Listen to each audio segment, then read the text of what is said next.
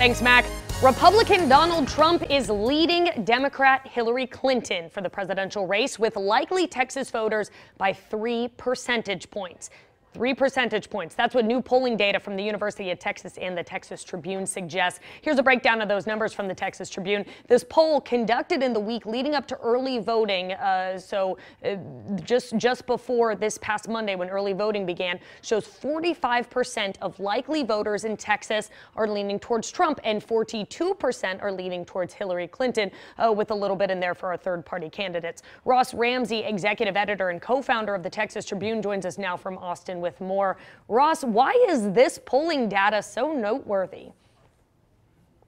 Well, because Texas is a red state, and usually Republicans beat Democrats in presidential races and other statewide races by double digits. This is really close, and it has the Republicans nervous, and it has the Democrats, almost gleeful.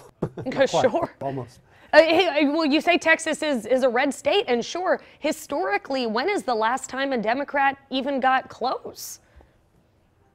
Well, the last Democrat who won a presidential race in Texas was Jimmy Carter in 1976. Sure. The last Democrat who won a statewide election was in 1994, when several of them did it. Nobody's won a statewide election since then, and the Democrats have been trying to break back in.